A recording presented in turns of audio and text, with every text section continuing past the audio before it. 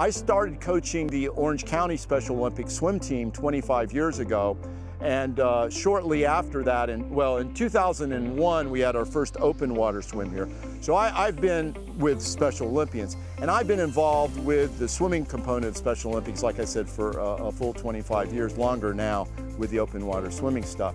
And the one thing I like to tell folks about Special Olympians is when you're coaching Special Olympians, the thing you've got to realize is they are just like everybody else. They have boyfriends and girlfriends. They get in arguments. They're just like a regular swim team. And so what you want to do is you want to treat them like a regular swim team. And we strive very hard to do that.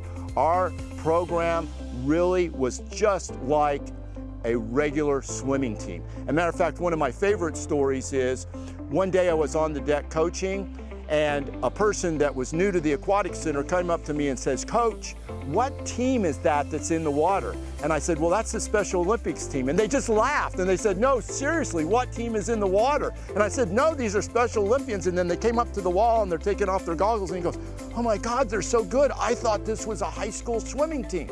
So that made me feel real good. I felt like we accomplished what we were trying to do. I believe it is all about inclusion. This lake swim is about inclusion. Special Olympics is about inclusion. So this is a perfect meld between two worlds.